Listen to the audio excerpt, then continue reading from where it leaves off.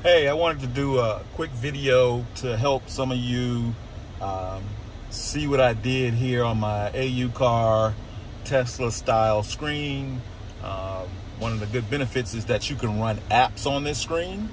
And for those of you who have diesel trucks, I got a Duramax, 3-liter Duramax, but whether you got the 6-liter Duramax or maybe a Power Stroke, a lot of us put the bank's iDash right there. And here's an alternative if you have the Tesla style screen, is you can get the app.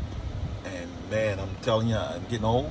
The app name slips my mind right now, but I will post it in the description or the comments section.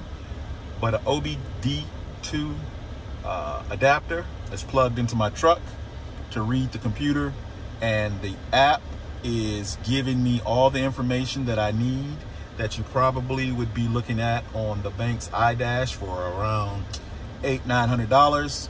But instead, I'm looking at it on my screen.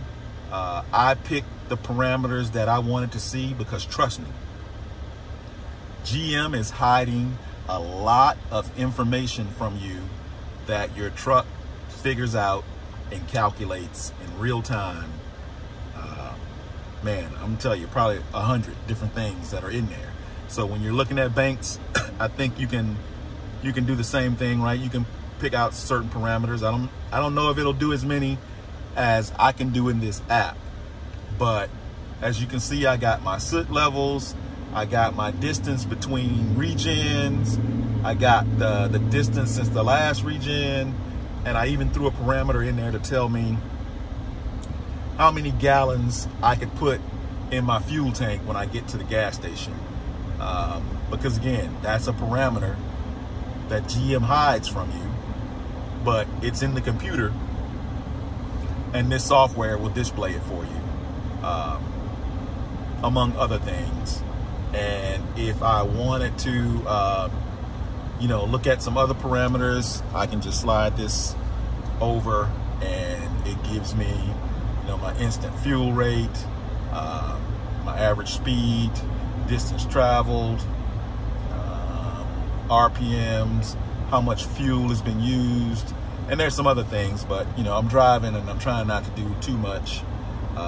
Luckily my truck kind of drives itself, so but you still got to pay attention. So that's a different video that I've already done. So if you like and subscribe to my channel, you can see how I make my 2020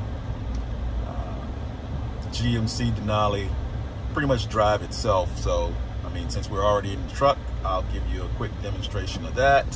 As you can see, vehicles in front of me, and here's my hand. I'll zoom out a little bit if I can. I guess I can't zoom out, but I'll show you. Here's my hand. The other hand is holding the camera. Nope, I'm not using my knees. And the truck pretty much is gonna follow behind that vehicle you see in front of me. And who needs a CyberTruck, man, when I can have all the information I need right there? And since it's a diesel, swipe that back, like you would in a CyberTruck, I guess, except this baby's running on diesel, not electricity. But again, truck's still driving itself, and I've probably driven a good half mile down the street. And if I want to switch lanes, see, I put my signal light on, truck switches lanes, and follows the path, right? So the heck with a CyberTruck.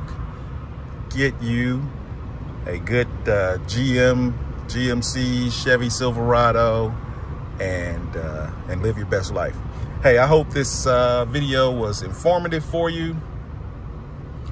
If so, give it a like, subscribe, and I'll try to create more videos for you. Hope you guys are having a great day. Enjoy your truck. Peace.